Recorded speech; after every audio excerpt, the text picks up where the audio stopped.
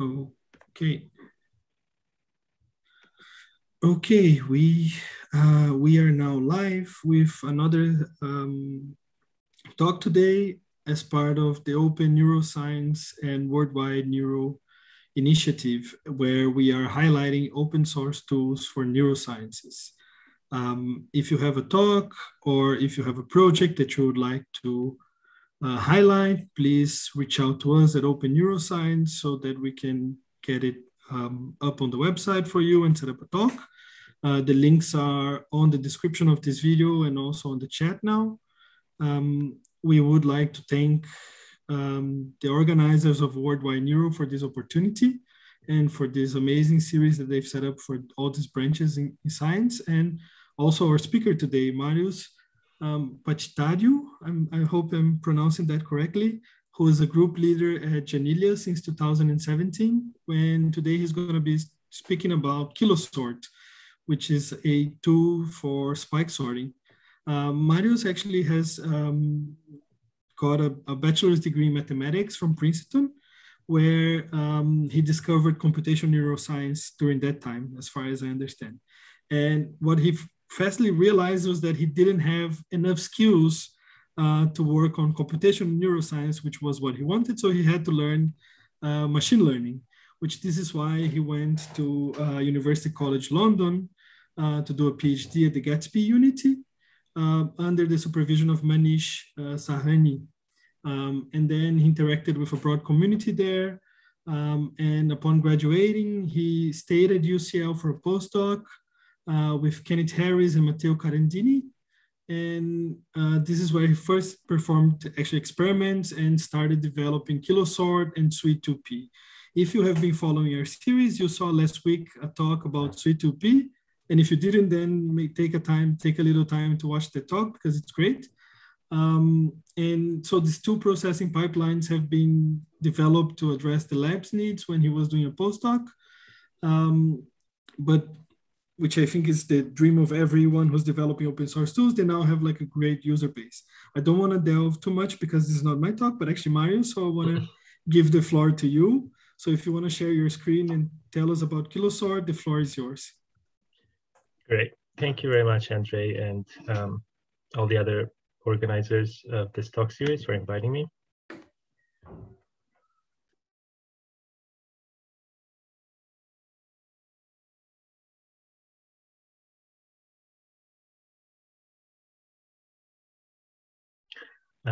Okay, this is actually going to be the give you a rather big picture view of Kilosort. It's an algorithm to analyze your raw electrophysiology data and detect spikes and group them into neurons so that you can do your science on them. This Kilosort has been not just a single algorithm, but actually a series of pipelines, let's say, composed of modules. All of those modules have developed and matured, somewhat independently from each other, as you'll see in a moment. My goal for today is to kind of cover some of the basic principles of Kilosort, especially the parts that stayed throughout, the core of the algorithm. And perhaps at the end, if there's time, I will get into some of the latest developments, which are here in this region of 2.5 and version 3.0, which was just released a few months ago and is still in active development. I will highlight these people throughout the talk, and at the end, these are some of the folks I work with. We don't do electrophysiology experiments ourselves, so we do plasma imaging in the lab, but we've got great collaborators, Nick Steinmetz, Susu, Richard Gardner, that give us lots of very good Neuropixels data to develop these algorithms on. And I've also got some great people helping me with the analyses, and a team of software developers who've been helping me port Kilosort from its original MATLAB implementation to the Python version, which is essentially ready now. So this kind of Kilosort has started, as Andre has pointed out, when I joined Experimental Lab for the first time. as a theorist, I learned that, data comes from somewhere. I was used to just getting nicely clustered spikes and analyzing those with respect to the experiment. And I didn't think too much about how that data was produced. Joining an experimental lab kind of let me look under the hood. There were problems with spike sorting. One of the biggest problems was that it was still a fairly manual process at the time in 2016, 17, 15. And there were these great devices coming along, Neuropixels probes, which were being developed and tested in the Carandini-Harris lab at UCL, as well as at Janelia, at the Allen Institute, and a few other places around the world. Now, because these devices have so many channels to record neuroactivity from, it meant that manually spike sorting data was not really feasible, and even like semi-automated approaches where you run a spike sorter and then kind of fix its mistakes, even those would have taken literally hundreds of hours for maybe just a few experiments. And so that was clearly not sustainable. The postdoc in the lab, Nick Steinmetz, who's now faculty at the University of Washington, has been kind of the main person testing these, who I worked with closely to develop Kilosort with. And he, was getting so good at these that he was able to do things like 8 probes simultaneous Neuropixels experiments, all 8 simultaneously inserted into a head-fixed mouse brain. And so you can imagine if one experiment's got 8 probes and each probe requires like 10 hours of manual curation, that's very quickly would, drive you crazy trying to spike sort all that data. And you want to spike sort all that data, right? Because, this is like really valuable data. By the way, it's freely available online if you want to play with it. We release all of our data with our papers. This one was showcased in this bottom paper here, Stringer Pachitariu et al. It produces, beautiful spike rasters like this. I'll just let this wash over you. I want to explain exactly what it is. Lots of different brain areas recorded all at the same time, all sorts of interesting oscillations and patterns of neural activity going on. Mouse is transitioning between being very aroused and be stationary. We want to be able to get the data like this very quickly and kind of, hopefully minimize the process of spike sorting, or at least the human involvement in the process of spike sorting, so we can focus on the science. So I'm going to, and that's where Kilosort comes in, right? Now I'm going to give you a kind of user-centric view a little bit. Here, if you install Kilosort, which right now you would have a choice between the MATLAB and Python version. They both have a GUI that looks kind of like this. And if you kind of set up and configured your recording correctly, giving it a nice channel map of channel positions in X, Y, Z space, and a few other probe-specific parameters, you get to see a picture like this on the right, which is from a Neuropixels probe. It's an image. It has 384 channels on the y-axis and a very short period of time on the x-axis, something like 50 milliseconds or so. And you can see that along this probe, which is going through many different brain areas like visual cortex and the hippocampus underneath, there's all sorts of like interesting activity going on, all sorts of kind of little events happening all over the place. And those events are really what we need to detect and classify as spikes from different neurons. Now, there's a first step in Kilosort that involves a spatiotemporal filter to remove some of the essentially background chatter of neurons that are kind of not individually isolated, but still contribute to the background in these recordings. So this is things like LFP, but also kind of very high frequencies in the LFP that can affect the spike sorting.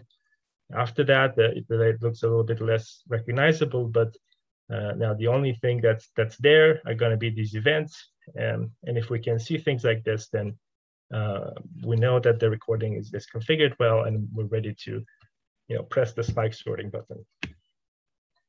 And once we've run the spike sorting, we in the GUI, you get a picture like this, which is a reconstruction of that data with templates. And I'm showing you this picture not just because it's one of the first things you'll see if you run Kilosort, but also because it really explains how the algorithm works. If I go back and forth between this kind of fairly noisy picture, but that has like little events everywhere, you'll see that the second one is essentially a cleaned up version, a denoised version of the first one.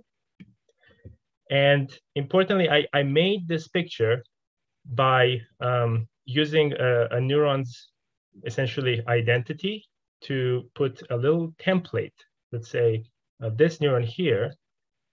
Kilosort has detected that this neuron fires at this time, and it has computed a single template for this neuron, which is its spatiotemporal waveform.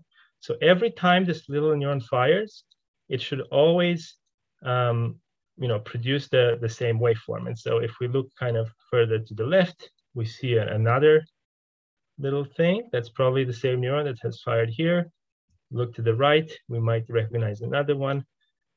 That might have not been such a great example. Maybe like this one here is more clear. So here's one spatiotemporal event that's very similar to this one because they're from the same neuron, and Kilosort uses the same template or average waveform to model both of those spikes. And if we look now at the difference between the raw data and the reconstruction, ideally we should see essentially just noise, because if we're capturing all the events, but if there's anything left in there, then perhaps that's somewhere where a unit hasn't been detected, or something isn't working great. So it's again a way to quickly check that the spike sorting has worked. You don't want this picture to still have lots of spikes left in it. So now that I've given you a little sense of the first things you'll see when you try to set up a Kilosort and run it, here's a kind of an overview of what's happening under the hood as Kilosort is analyzing data.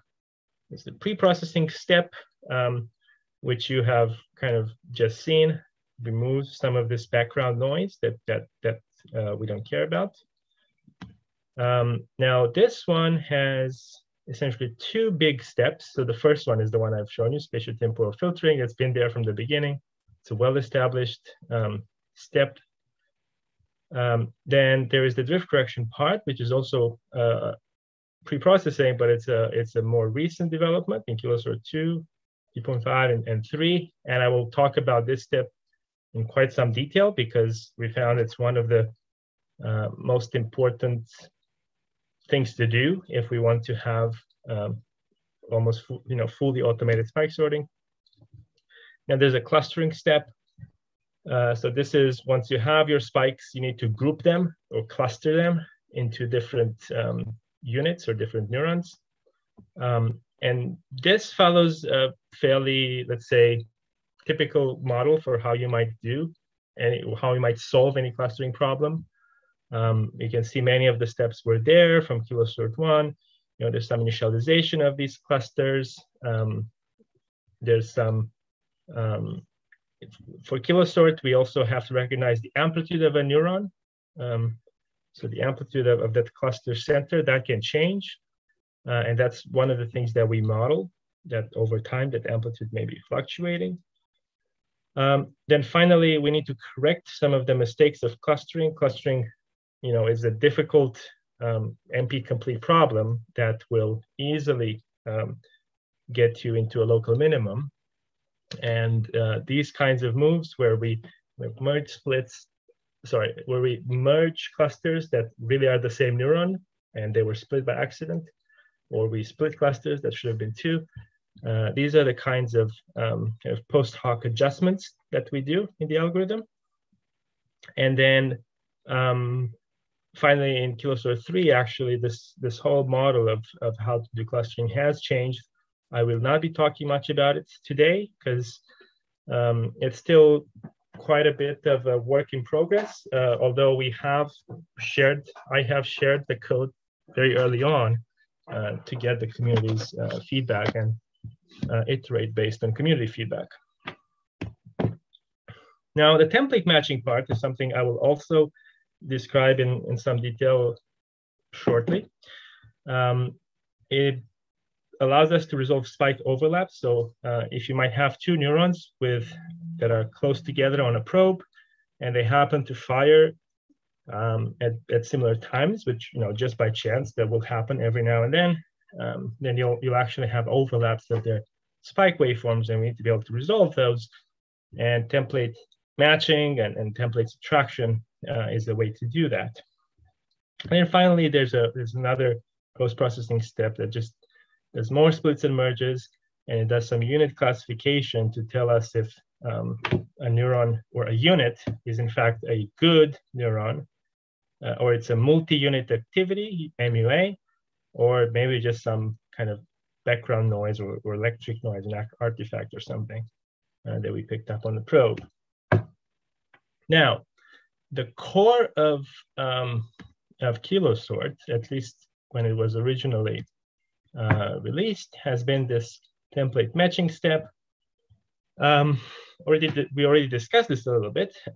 Templates are essentially signatures of a neuron. They are the spatiotemporal voltage deflections that a single spike event would produce when a neuron fires. And if you have lots of these spike events, the good news, right, is that they tend to look very, very similar to each other. So that's why we're able to recognize neurons when they fire, because they have these very distinguishing signatures. And if we average a bunch of them, we can get nice, clean templates like this. And you can see, even if, on the same channel, we might have, or on a similar set of channels, we might have many different neurons, but we can still tell them apart because they have different spatiotemporal signatures. And then the data, here's another view of the data in a slightly different color map from what you've seen before. This one's just gray. The previous one was red-blue. And what we're going to do is we're going to take these templates, run them across the data from left to right, or it doesn't matter if it's from left to right, but across essentially the entire data, and see where these templates match the shape of the data. And notice that I'm kind of interchangeably going between a picture of templates that's a more classical electrophysiology plot with lines, and a picture of the voltage that's actually a picture that's just essentially every row is a different channel, and the intensity or the brightness of every pixel in this image corresponds to the voltage. The model that we use, so I keep bringing up this idea that we have a model that we're essentially applying to the data and using it to do, spike inference and template learning. These two steps are kind of repeat one after the other. We're modeling the voltage trace, which is just a two-dimensional array that has electrode as one dimension and time as the other dimension. We model this voltage trace as, approximately some sum over all of the different spikes. So each one, K runs over spikes. Now, every spike is coming from a certain template, A, from a particular cluster that this spike is from. That cluster is just sigma of K for spike K. And then we kind of just place this, this next part is just telling us to place this template at, time tk relative to the start of the recording, and multiply it by some amplitude that can be different from spike to spike, and add some noise. And this is it. This is our big picture model of how we think the data was produced.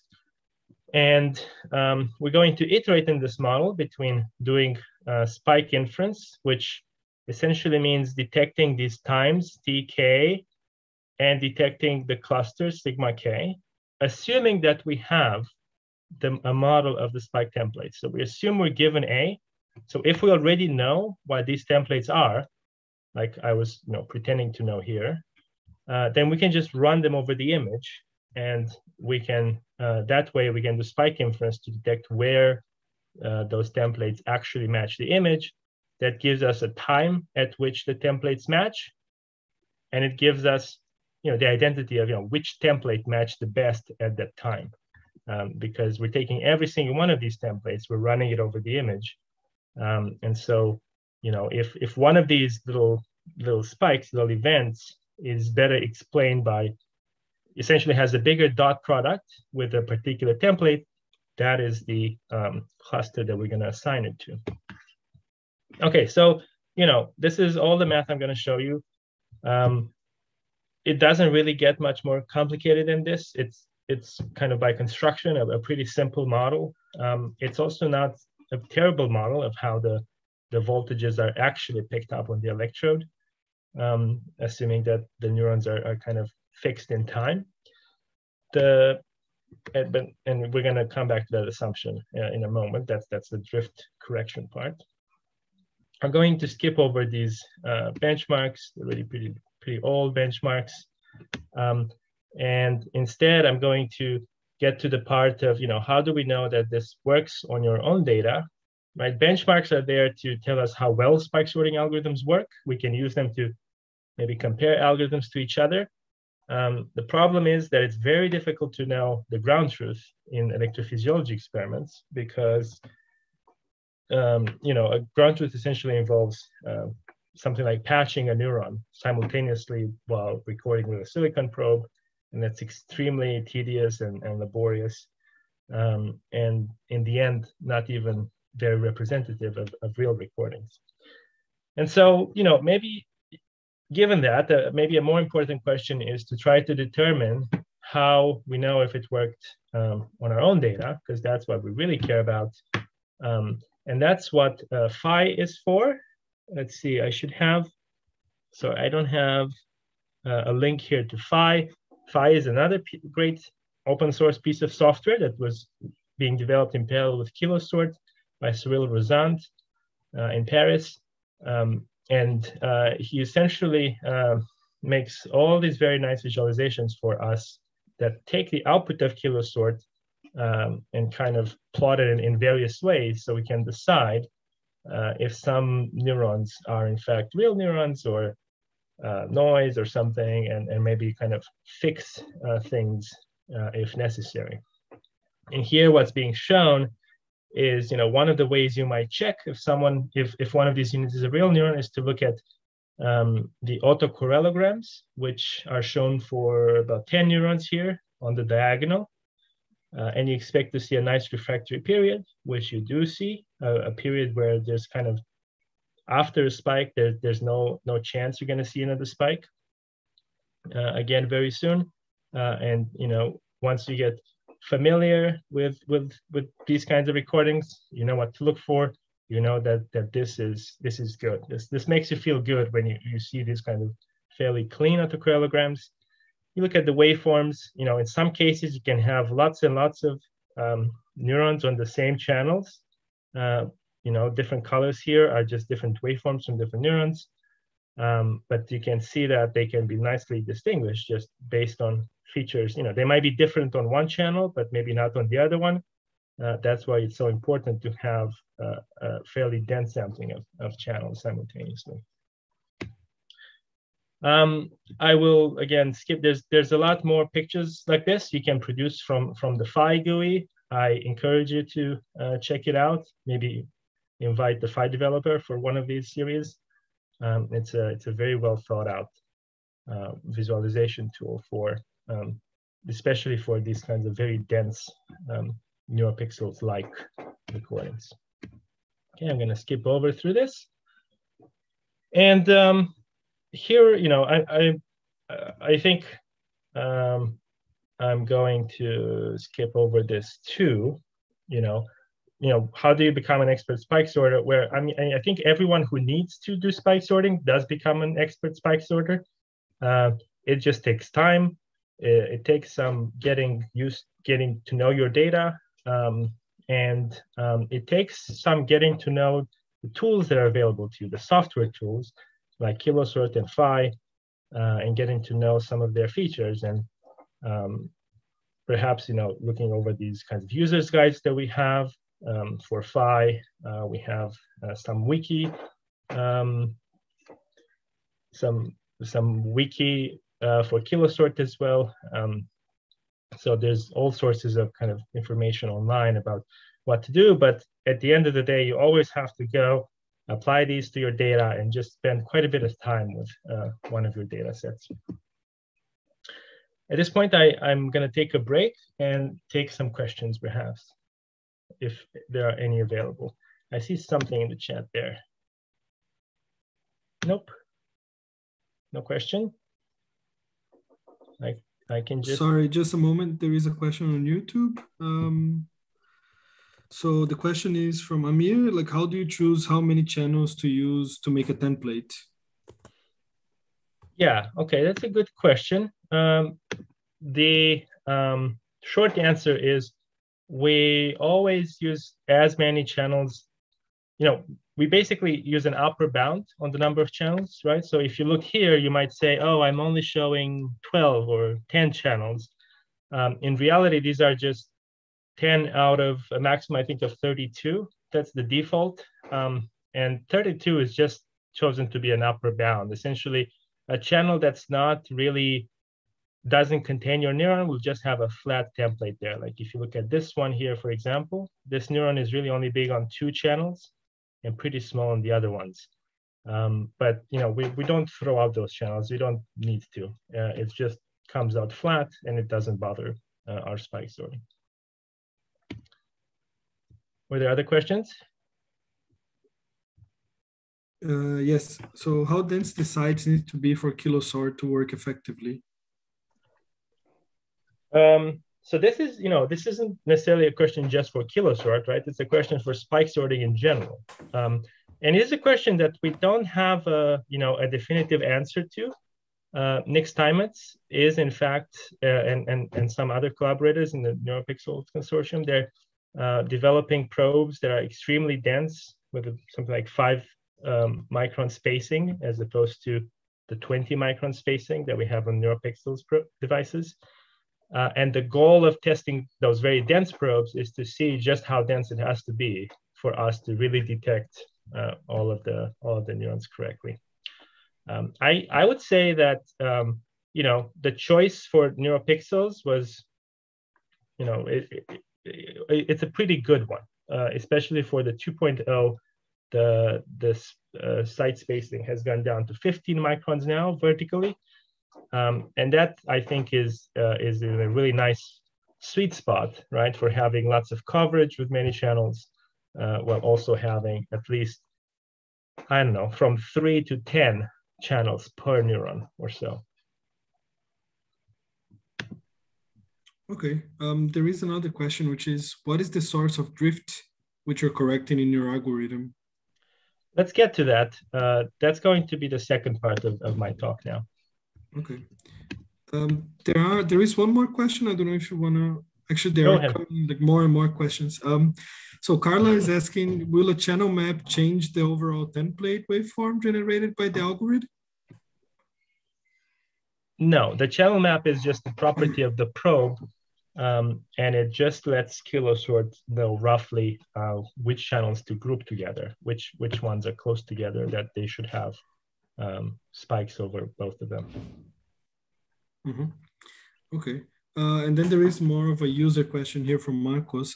Can I use Kilosort 2 with tetrodes? I tried to use it, and I'm not able to get it to work due to the construction of the map of the electrodes. However, it is possible with Kilosort 1. Do you have any suggestions?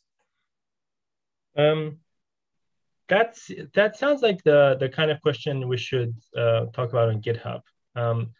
sometimes, different people have different configurations for their electrodes or tetrodes, drives or whatever. And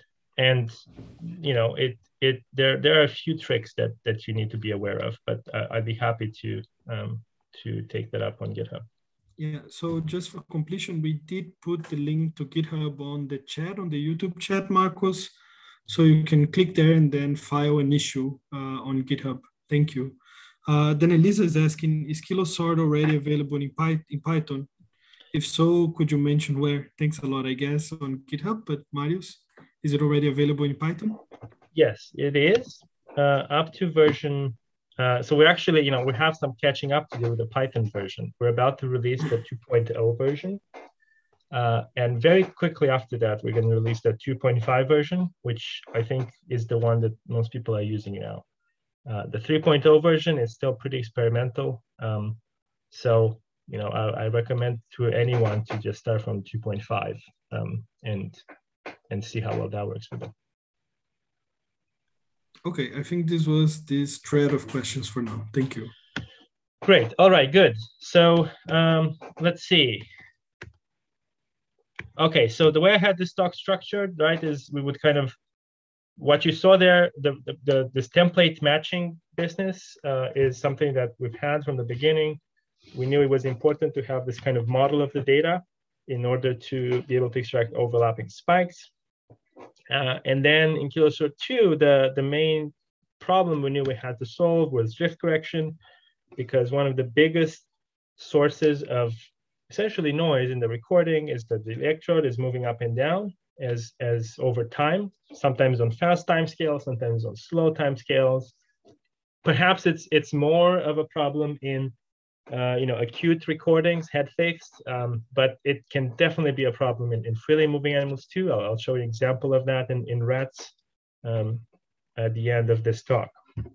And so, it has taken us years, literally years to recognize just how big of a problem this is and how it's the source of the biggest errors we have in spike sorting. But once you recognize you have a problem, you go and you try to fix it. And we've been essentially fixing it ever since for the past several years, different versions of fixing drift. We've pushed them to different versions of Kilosort. We're pretty happy with the latest one.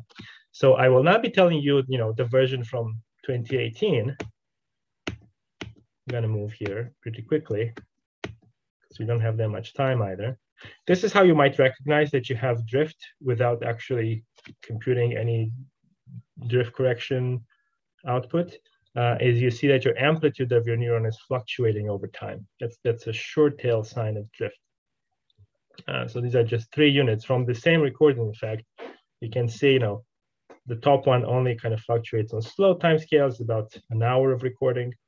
Second one kind of faster, and the third one even faster time scales. It can be a problem when you've got, the probe moving up and down. You can also think of it as the neurons moving up and down, right? If we imagine it's relative motion and we imagine the probe is stationary. And so if we have some, here are 4 example spikes. Here's a nice multi-channel spike that we see on, I don't know, about 10 channels or more, in fact. But, there's a lot of these small spikes that we might only see even on 1 channel, or maybe more commonly on 2, 3, 4 channels. And these small spikes, as you might imagine, as the probe moves up and down, these small spikes are going to be translating up and down as well. They're going to start falling in between channels so that we might not even pick them up, but they will for sure change their waveform as the probe is moving up and down. And so we've got to be able to fix this. The drift tracking was the algorithm we came up with initially.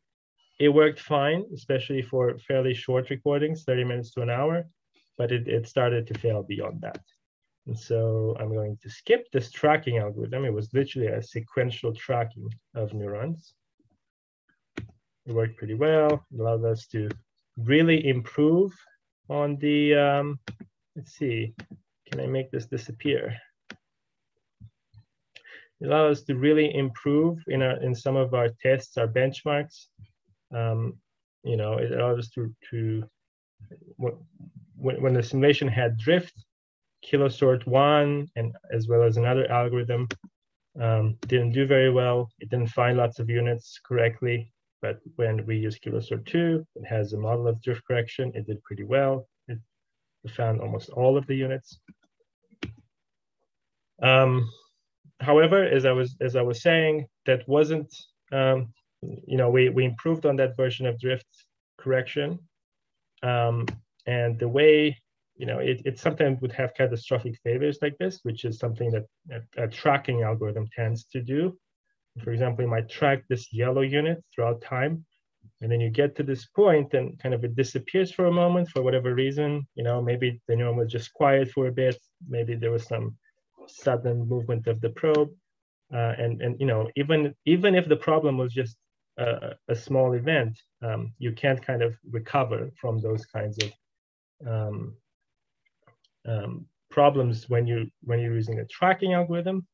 So instead of that, we took some inspiration for calcium imaging, where movement is in fact a pretty big problem. You can see on the left is a standard kind of calcium imaging movie as an awake mouse, head fixed, is running on a floating ball. And you can see quite a bit of motion. And then after data registration, everything is nice and stationary. And we essentially, you know, the way this works is you have a reference frame, you have a single frame, and you kind of slide the frame over the image. Sorry about problems. All right, let's just keep going. So, you know, that was our inspiration. It's a good thing that, you know, we happened to be working on these calcium imaging problems as well, because it, you know, at least conceptually, it was pretty similar. There's some issues with just doing registration on electrophysiological data. Namely, we have many fewer pixels compared to calcium imaging. So that could be a problem.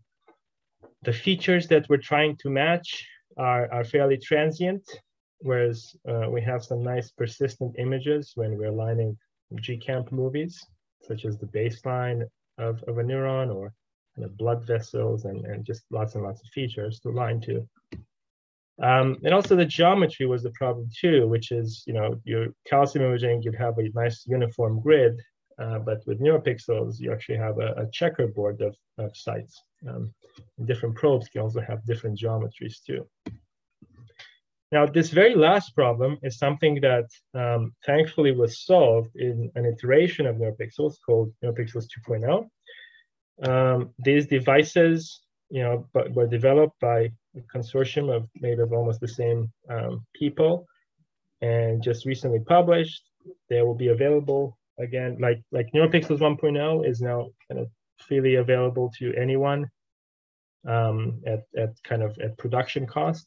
So will Neuropixels 2.0, hopefully very soon. And the improvement is that, well, there's a bunch of improvements that I'm not going to go over. You know, that's yet another kind of open source neuroscience project that it would be great if you guys had a talk on. But from the point of view of spike sorting, what this did is it kind of nicely aligned the sites for us into two columns, and it decreased the vertical spacing between sites. And what that does is it produces these very nice spikes that are kind of great for drift correction in this vertical dimension, right? As the probe is moving, you know, each one of these neurons in different colors, you can see it has quite a bit of sampling in the Y dimension. And so there's no longer this kind of risk that a neuron would be lost in between waveforms, because we're sampling it enough in the Y dimension, and we're able to actually also figure out how the spike changes shape as it moves up and down due to drift, all because of this fairly dense sampling.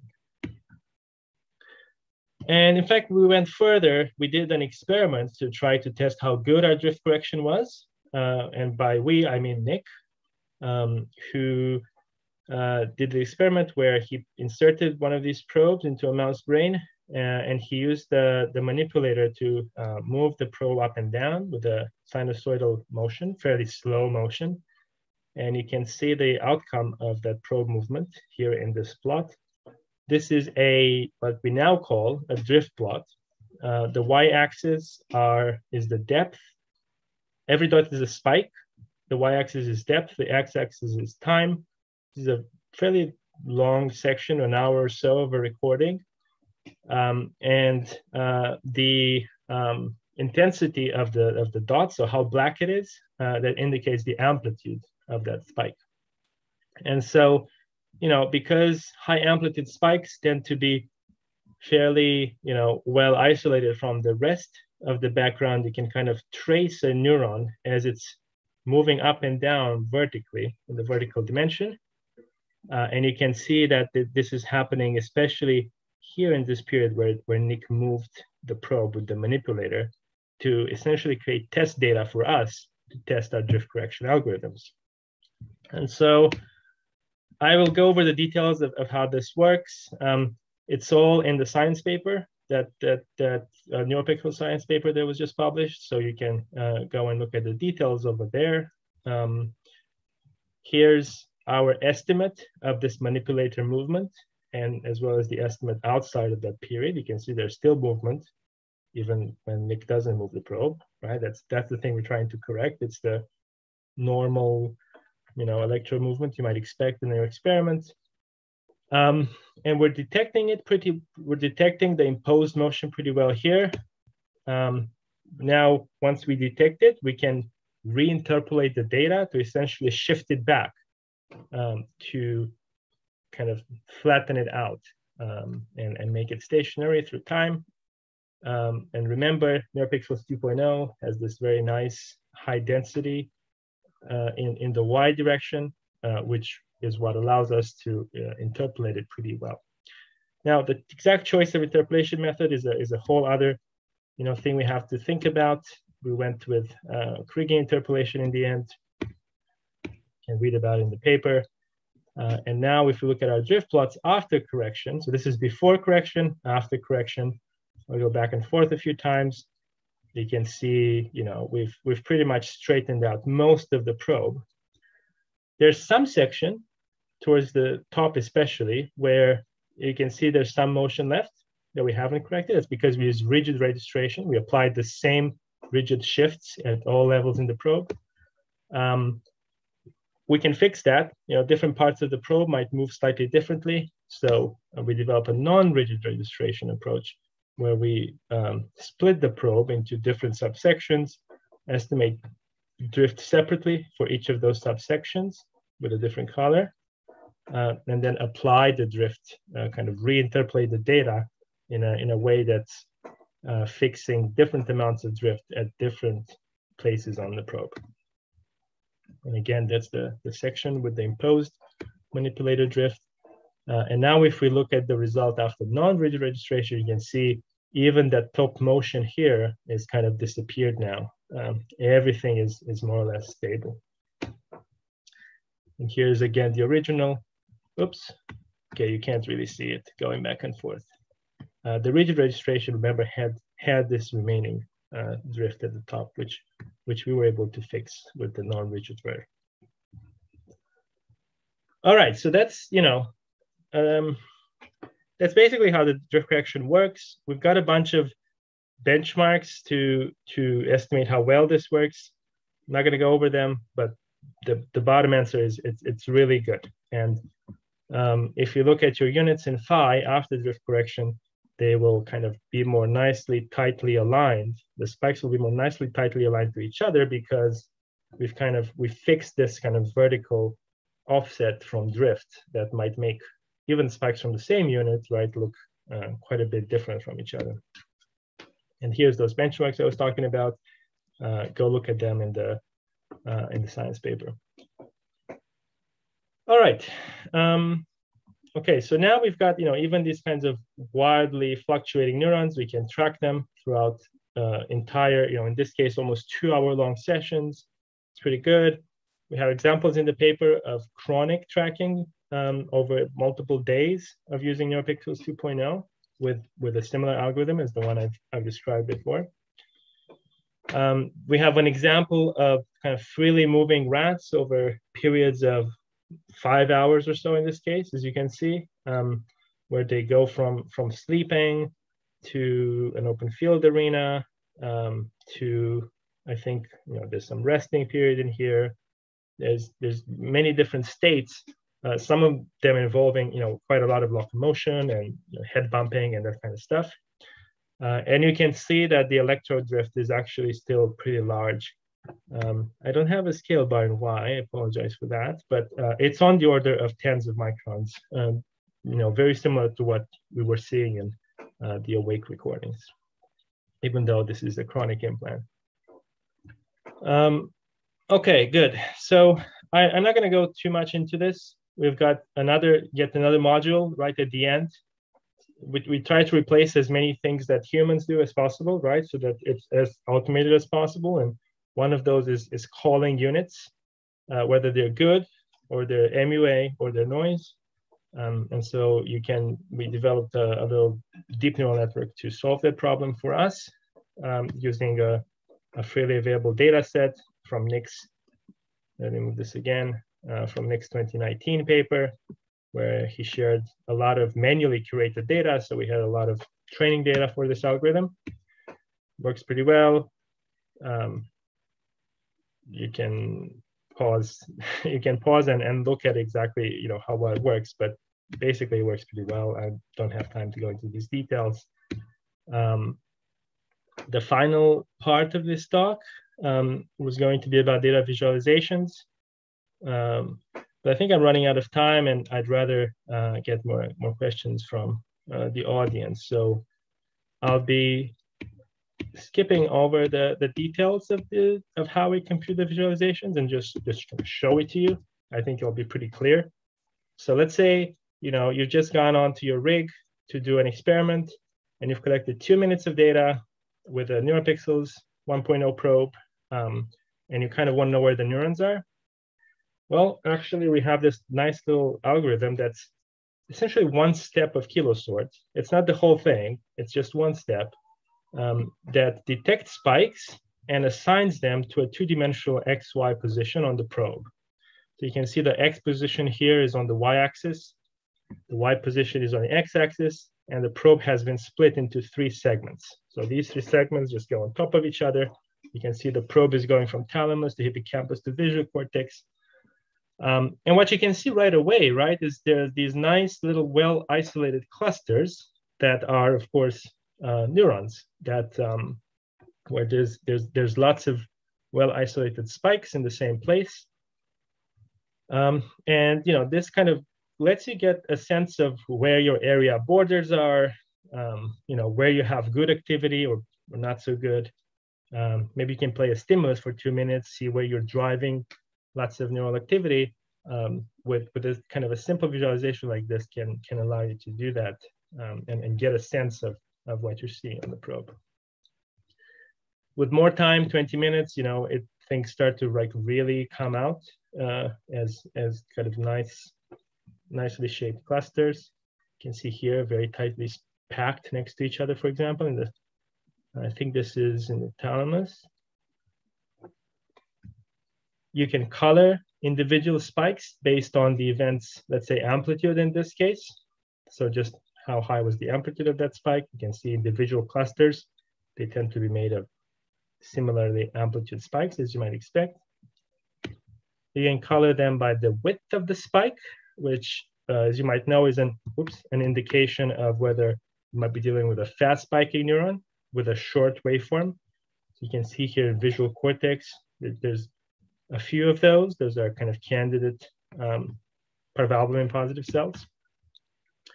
And that's it. Yeah. And okay. And so now there's the kind of the visualization that I made for Kilosort 3, although I could have made it for any version of Kilosort.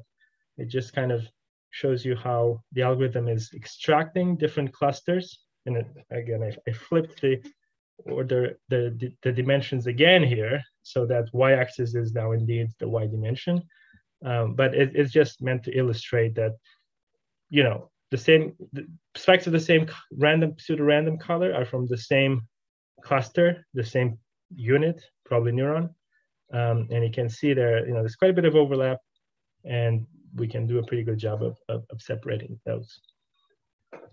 With that, I'd like to, I'll leave this summary up for questions and discussion. I'd like to thank the people that helped me with this work again, as well as my funders, primarily my Genelia now, where I live and work. So why don't we take a whole lot of questions now? Thank you very much, Marius, for this talk. This was amazing. People who have questions, please, now is the moment to ask them. Somebody in the Zoom room might have a question that you want to voice, or you can also just write it in the chat.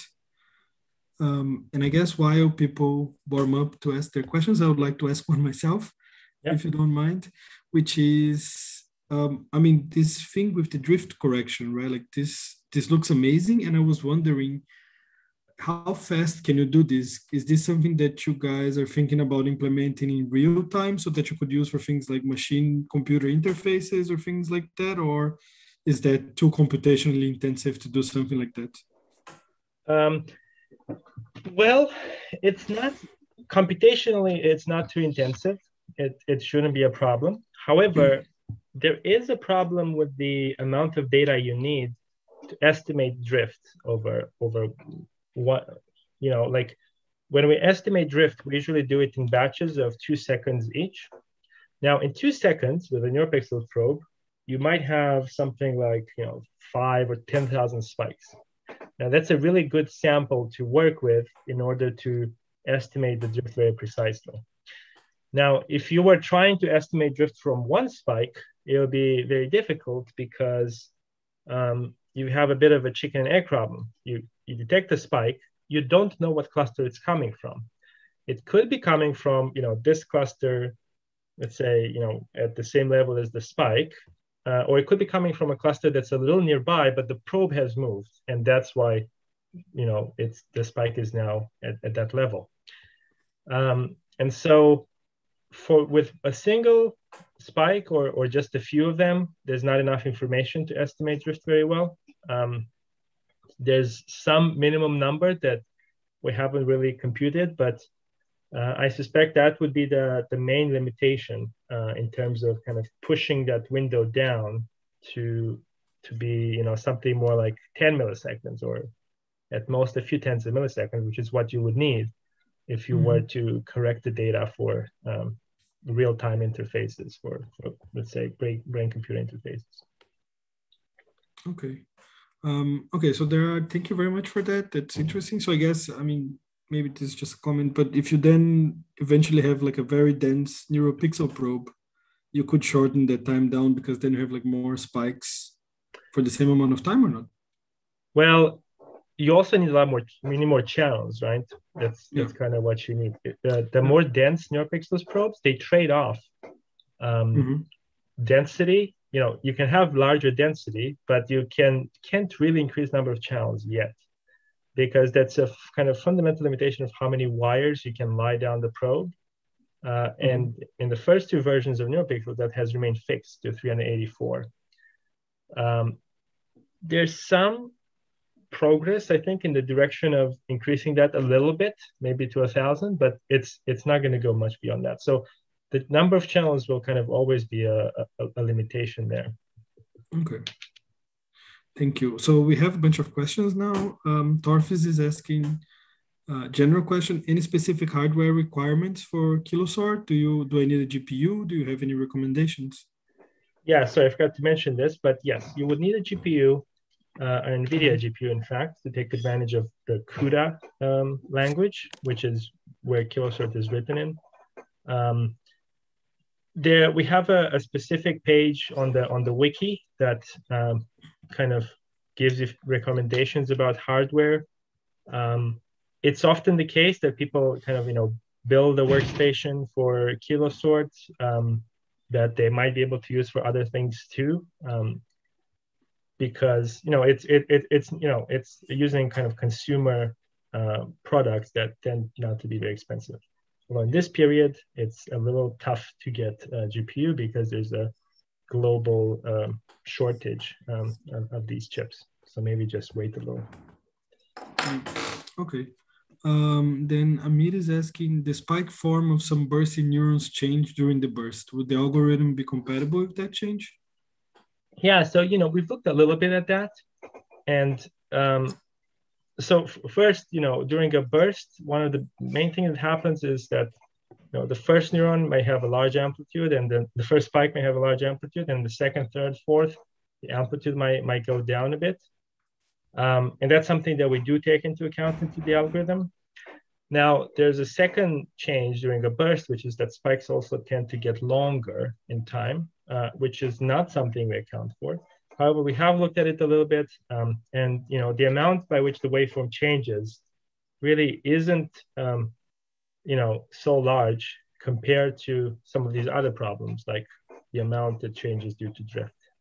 So we have not tackled that and haven't really found it necessary. Haven't found any good examples where the spike sorting failed because of bursts.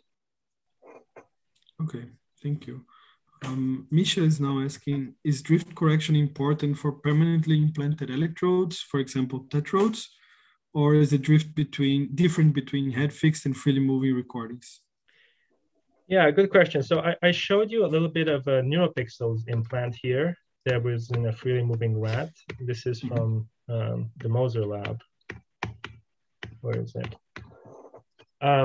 So the quick answer there is that Neuropixels chronic implants actually tend to still move quite a bit. I think this can depend a lot on your prep, but I think these guys know what they're doing. So I think this is one of the better scenarios. Now, it is possible, right, that tetrodes versus silicon probes implanted chronically might also behave differently. I've heard that from some folks. A lot of tetrode people seem very confident that their recordings are stationary, but it's actually pretty hard to know, right? Because if you only have a tetrode, right, 4 electrodes, you're not getting this kind of nice vertical sampling to be able to know if your tetrode moved or not. So you might have a problem and you might not know it, which is the worst kind of problem. That said, I think everyone is kind of familiar with the data to a level. Just probably good to always take a second look, especially since some of these methods we've introduced can help you see some of the drift that you might not have been able to see before. Cool, great, thank you. So there are 2 more questions. One from Ida that asks, are the visualizations you showed at the end freely available yet? So can you access them? Can you use them? Or that's a good question. I haven't pushed them into the repository, but I do plan to do that. They will be there. In fact, I haven't even been able to find my code. I was trying to find it before this talk to make some new figures, but I'm sure it's somewhere on my computer. Yes, they will be included. Sorry, sometimes I forget what I have pushed and what I haven't. This is in fact there. So if you just want to make this picture, you are able to based on the most recent Kilosort 3 version. Okay, great. So Ida, I hope that you'll find this on GitHub on Kilosort 3. And now for the next question we have at the moment from Marcos, which is, working with many tetrodes, if you have a noise which looks similar to a spike and it appears in every tetrode, is Kilosort 2 able to recognize it as a noise and avoid clustering it, figuring out that it appears also in other tetrodes? Yeah, well, this tends to be a common problem where there can be fairly high frequency deflections that are common across electrodes. We deal with this with a kind of common average referencing method, which essentially means just subtracting something like the mean or median voltage across channels. It deals with some of the worst cases of some of the worst cases of such shared noise. With tetrodes, I know that there tends to be more noise than common, especially kind of head bumps and stuff like that. So there would be a few cases I have wrestled with in the past trying to solve them that might be beyond solving. Okay, thank you. I think that answers the final of our questions. If anybody else has a question, this is the moment, or forever hold your peace. Or actually later contact Marius over GitHub. And is there a forum or a place where people can ask things and interact with other people using Kilosort? I've kept it all on GitHub for now. Okay. There's a Slack channel. Mm-hmm.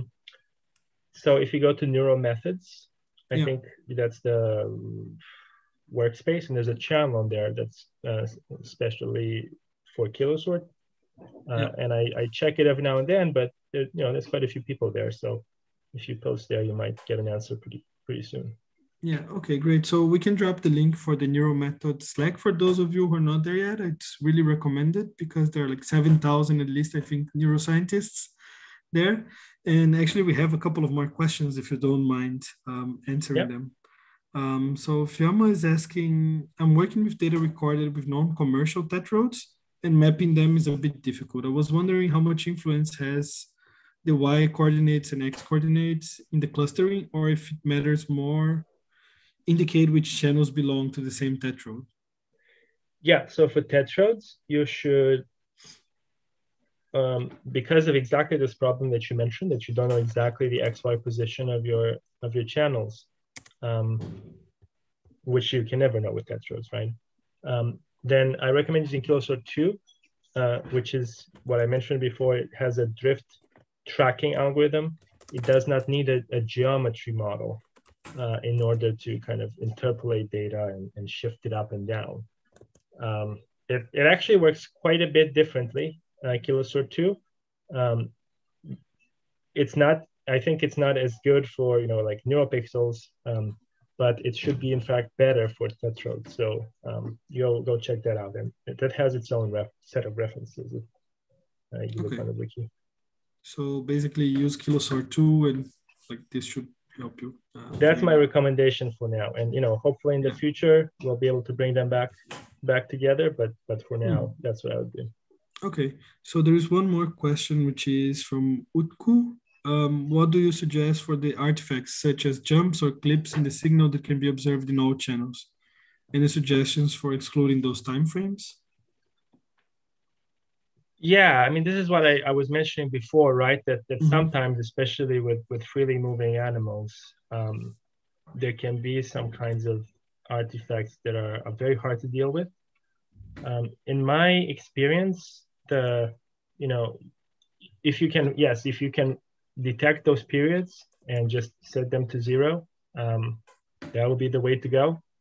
You probably don't want to, even if you could kind of subtract out the artifact, kind of still do spike sorting on it, you might not want to use that data because, it's during a period where your stability would be pretty poor, and, you don't want to overinterpret data during such events.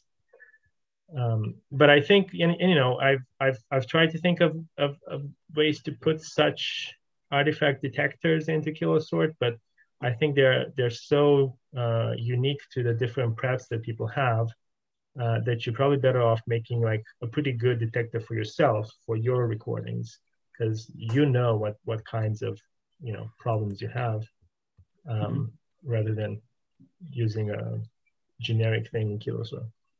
Okay. We have one more question coming. And I think we can not to extend too much and let Marius get back to work and not abuse his time. Just ask this one and then ask all the other remaining, if people have more questions, to basically bring them to GitHub, I guess, or to Neuromethods as we brought up earlier. So the question is from Pierre.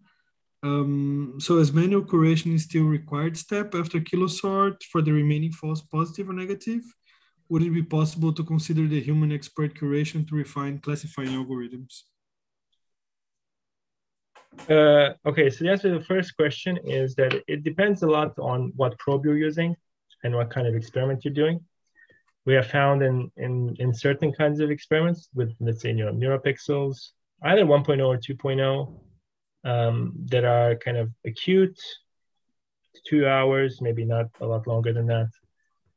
We've been pretty confident at using the automated output of Kilosort without further curation. In other cases, especially with other kinds of probes, you might want to still do some curation. The other thing you might have to do is you might want to explore the parameter space of Kilosort, because I haven't worked a lot with data that's not Neuropixels. So the right parameters for you might be a little different from what we ship as default in the GitHub version. Okay, great, thank you. I think with that, we close the questions for our session. We would like to say again, thank you very much for Marius to make the time and space, and for everyone who came and watched the talk and asked questions.